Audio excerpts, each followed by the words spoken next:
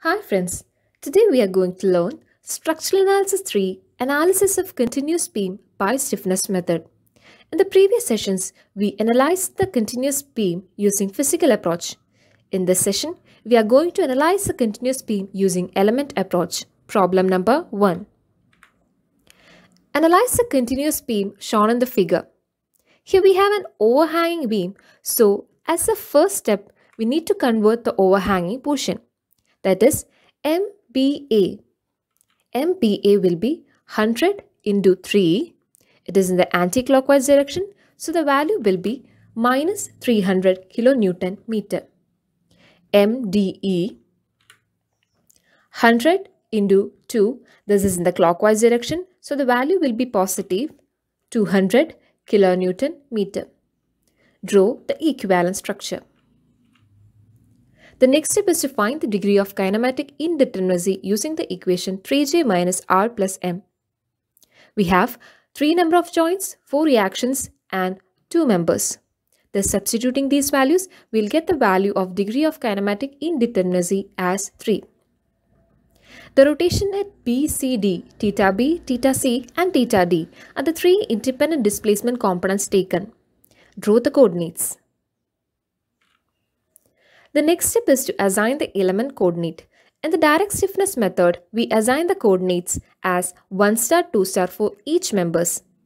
Here, in the element approach, we have to assign the coordinates as 1 star, 2 star for the member BC and 3 star, 4 star for the member CD.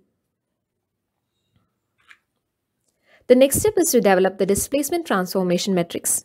The displacement transformation matrix, matrix D, may be developed by giving a unit displacement successively at system coordinates 1, 2 and 3 and determining the displacement at element coordinates 1 star to 4 star. Thus, to generate the first column of matrix D, give a unit displacement at system coordinate 1 without any displacement at other system coordinates, and determine the displacement at element coordinates 1 star to 4 star. These displacements are D1 star 1 equal to 1, D2 star 1 equal to D3 star 1 equal to D4 star 1 equal to 0. D1 star 1 means the displacement at element coordinate 1 star due to unit displacement at global coordinate 1. That is, at coordinate 1, we have to provide a unit displacement. Since 1 star is near, it will have a value equal to 1. The 2 star, 3 star and 4 star are too far, so it will have the value which will be equal to 0. Similarly, the second and third column of matrix D may be generated. The displacement transformation matrix is found to be D matrix equal to 1, 0, 0, 0, 0, 1, 1, 0, 0, 0, 0, 1. This is D1 star 1, this is D2 star 1, this is D3 star 1 and this is D4 star 1. Similarly for the second and third column. The stiffness metrics of member B, C and CD with respect to their respective element coordinates are. We'll find the stiffness metrics using the equation 2EI by L into matrix 2, 1, 1, 2. For the member BC, we'll have the value of I as 2I and the length 10. For CD, the value is I and the length is 5. Substituting these values, we'll get the matrices. Unassembled stiffness matrix, that is matrix K star, is obtained by placing the element stiffness matrices along the main diagonal. Thus, we have to place the matrices or the element stiffness matrices along the main diagonal. Along the diagonal, and we have to provide zeros in the empty places. Thus, develop the matrix.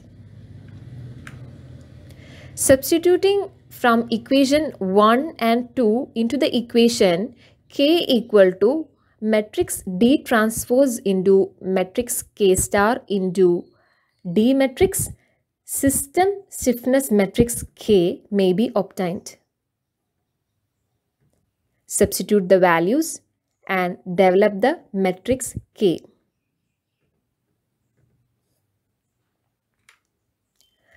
At coordinate 1 and 3, there are joint loads. We have joint loads at coordinate 1 and 3. So the value of P1 will be minus 300 kilonewton meter, P2 equal to 0 and P3 equal to 200 kilonewton meter, and develop the matrix. Now we have to find the fixed end moments. We have discussed in the earlier session how to find the fixed end moments. Similarly, we need to find the fixed end moments and find the moments of each members.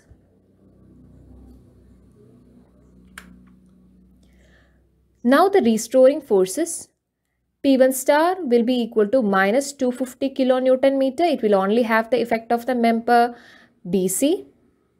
For P2 star, it will have the effect of the member CB and CD. For P3 dash, it will have the effect of DC. Thus, develop the matrix. Now, substituting in the equation, we'll get the values of theta B, theta C and theta D.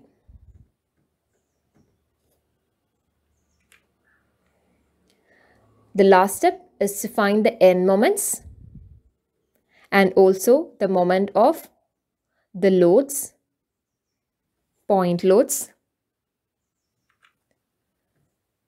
and also we have to draw the bending moment diagram, thus completing the question.